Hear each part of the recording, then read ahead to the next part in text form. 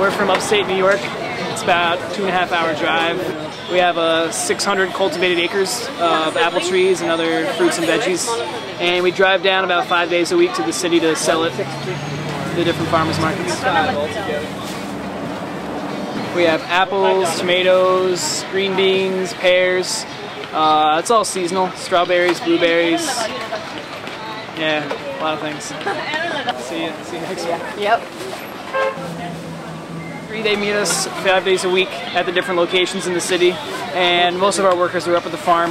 We have about 30 different farm hands that help us out with picking and sorting at the barn.